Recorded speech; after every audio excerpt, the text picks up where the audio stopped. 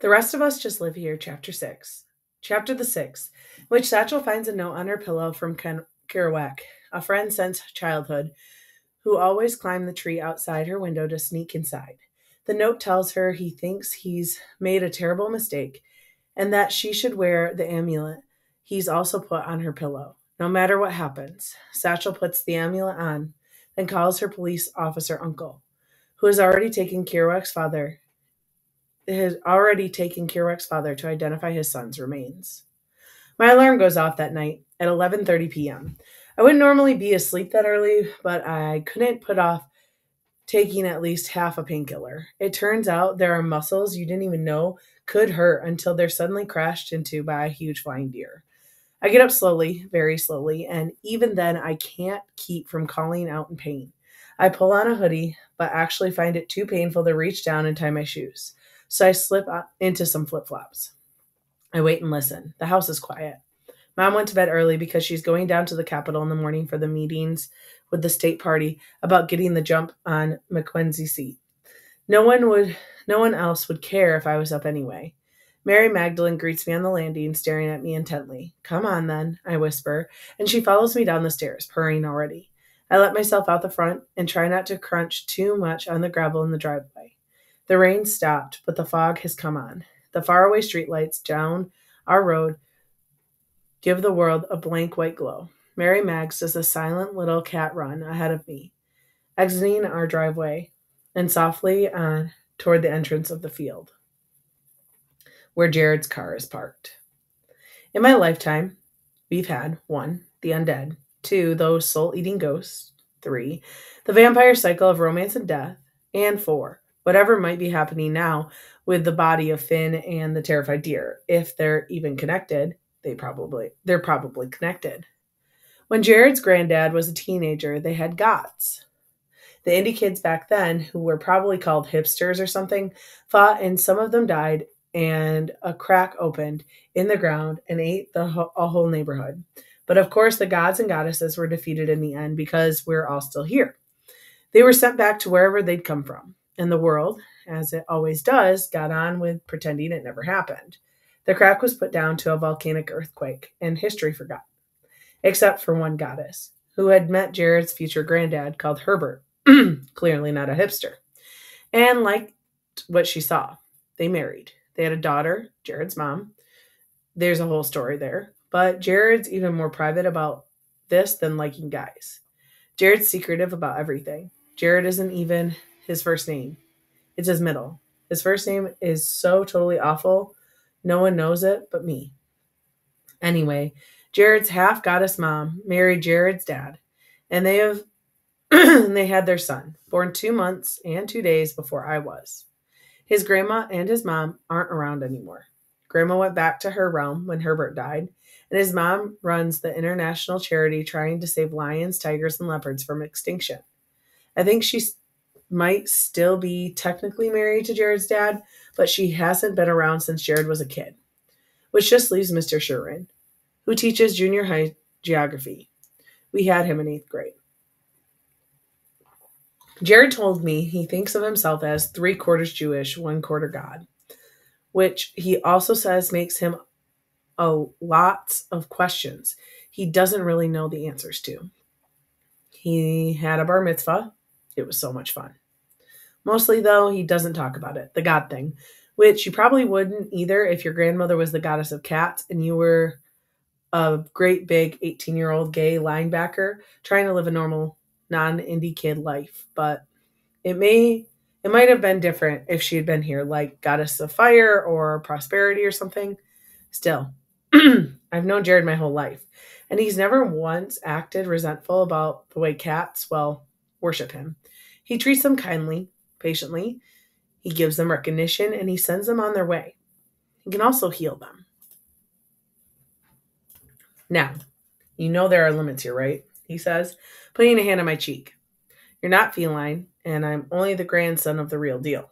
I know, I say. I just don't want you to get your hopes up about what I can do. I haven't. I would if I could. I laugh a little, then wince at the ache. That's what everyone knows about you, Jared. You always would if you could. Well, he says, people think They know a lot of stuff. This might hurt. There's a sudden heat on my cheek that feels like it's pulling at my stitches, and light comes faintly from the palm of Jared's hand.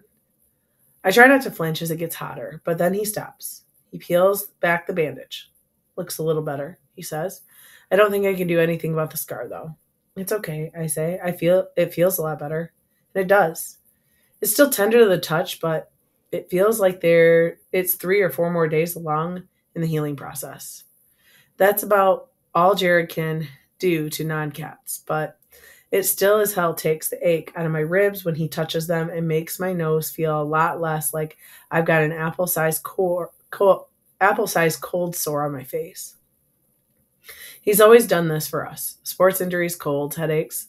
He can't quite get rid of them, but our doctors and parents are constantly amazed at how robust our immune systems are. He also can't do anything about what's wrong inside our heads. What's in your head is still illness, but way more complicated than any muscle ache. Those times he saved me from those loops, he's just saving me as a friend rather than a god. But he's made a whole lot of other shit a whole lot easier. But now, here's the thing. You may not believe this. You may not believe any of this, actually, about his grandma, about Jared, hell, about the indie kids or the vampires or whatever. You may think this is all down to my own mind, making my body feel better because I believe Jared can, but I don't care what you think. Not about these things anyway. If you don't think they're real or important, or you think that we'll all grow out of this nonsense, well, that's not really my business. I can't tell you what's real for you.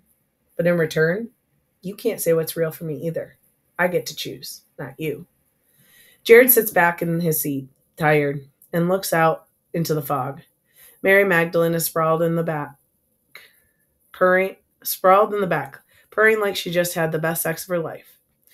There are other neighborhood cats out here too, tons of them, attracted by Jared acting godly, which I guess is like a cat lighthouse.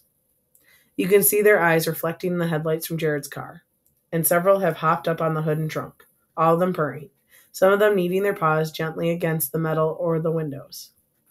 I'll try to sneak into Henna to see Henna in the morning, Jared says. Though, I'll have to avoid her mom and dad. He turns to me. How did I get so unpopular among parents? I'm the kind of kid other parents are supposed to love. Henna's parents have never said exactly why they don't like Jared, but it's easy to guess. There are rumors about Jared's parentage, and that even Jared can't keep them from circulating. And if very religious Mr. and Mrs. Silverstein don't actually quite believe them, their stories still leave a kind of residue that makes them nervous. For my parents, or my mom at least, the answer is a lot simpler. You hear about Mackenzie? I ask him. Oh yeah, here we go again. Mr. Sherman has run against my mother in every single one of her elections. He's lost every single one. The political demographics out here is never going to get him more than 45% of the vote. But he keeps on running. They're in exactly the same district for everything. So he's been up against her for the state house the 4 times she's ran. They're in exactly the same district for everything. So he's been up against her for the state house the 4 times she ran, both times for the state senate, and now almost certainly again for Congress. It's occasionally made our friendship a bit stranger, but we've stuck it out, much to my mom's annoyance. Mr. Sherman is so nice, it never occurred to him that we could be anything but friends. I'll bet Mel will vote for your dad, I say. I don't know if she should, he says. Feels weird doing that against your own parent. You can't stand my mother. Yeah, but there's no need for war, is there? No need to actually hurt someone. Thinking like that might be why your dad loses all the time. Jared laughs. I don't think he'd know what to do if he ever won. Won't be for months anyway, I say. Not until we're both gone. Maybe this time we can just leave them to it. Jared and I are going to different colleges, both of us, with scholarships and huge loans that'll probably follow us until death. But those colleges are in the same city, 2 states away. The plan is we'll stay friends. The plan is we'll maybe get an apartment together later to save money. The plan is maybe we'll never come back to this town. The colleges are 45 minutes apart, though. So is it going to be easy as I hope to keep our plans? Even here, we don't get into the town that's an hour away very often. But I don't want to think about that for now, right now. I stretch the passenger seat, feeling the aches lessen by quite a lot. I can even reach down to my feet, which are freezing now in the stopped car. Movement catches my eye, and I watch as a mountain lion emerges from the fog and circles over to Jared's side. "Hey there, Mrs." he says, opening his car door. He puts his hand on the mountain lion's head and does one long stroke all the way down to the end of her tail. Even heard Ever heard a mountain lion purr? Like a broken drain. She leaves huge cat footprints on the damp of the field as she sits like a statue a little bit away from the car. Just a dark spot in the shadows. I know from experience that she'll wait there patiently until we leave, guarding us from danger if she can. "Now that," Jared says, closing his door, "that shit is crazy. I told Henna I loved her," I say, right before we hit the deer. He looks at me surprised. She had time to say anything back? I breathe in slowly through my nose. Then I realize I can breathe through my nose. I touch it lightly. "Good job," I say. "Thanks." She said she didn't think I did. Jared looks thoughtfully. "That's a weird response." "Yeah," I say. "Yeah." But I held her hand until the paramedics got there. And the last thing she said before they knocked her out was my name. I don't tell him what she said about Nathan and the prom. I'm kind of hoping the accident will have made her forget. "Is that bad?" "Dude," Jared says, rubbing his eyes. "Healing kind of takes it out of me. I think I need to get to bed." "Yeah," I say. "Thanks again." "No problem, my friend." He takes a deep breath and opens his door again. "Let me go out and hand out benedictions first." 100 cats and one mountain lion watch him eagerly as he steps out towards them, hands up. "How are you feeling?" Mel asks, waiting for me to come as I come back inside. I think I'm lying about how okay I am with this scar. I thought that was a possibility. We sit down on the couch, turning on the muted television for light. A topless woman with a gun in each hand is shooting Asian people down a long hallway. Then her cut-off jean shorts are obviously bothering her, so she takes those off, and now is wearing only a G-string, keeps on shooting. I don't understand the world sometimes. Mel changes the channel to a show about dogs. "The thing about scars, though," she says, "nothing you can do except wear them with pride." Says the girl with flawless skin. Says the girl who destroyed her tooth enamel from chronic forced vomiting. Says the girl whose boobs could be outshone by a 9-year-old boy because I starved myself through a key developmental stage. There's a different kinds of scars, brother. I watch the flashing, silent nonsense image of dogs wearing costumes. "You going to be okay with Mom running for Congress?" "Does it matter?" "She didn't actually ask us, did she?" "She thinks we're all better." "Are we? Aren't we?" I repeated what I said to Jared. "It won't be for months. We'll be out of here." Mel, who has that combination of total self-belief and utter self-doubt that is more common than people think, is planning on medical school. While doubting she's going to pass history. She'll probably do both. And if her final grades are what they should be, and they will be, she's going to college way on the other coast. Way on the whole other coast. Thousands of miles away. You shouldn't say this about your sister, but I kind of already miss her, even though she's sitting right here. I wake up at 3:43 a.m. because my dad has sat down in my bed. He's crying. "I'm sorry I wasn't there," he weeps. "I'm so sorry." He's still in his work suit. He stinks. "Go to bed, Dad," I say. "I'm okay." "No, you're not." He shakes his head. He says, shaking his head, "You're not okay at all." "All right, then, I'm not okay. But it's the middle of the night, and you're waking me up is kind of making everything less okay by the minute." He makes a little sobbing sound.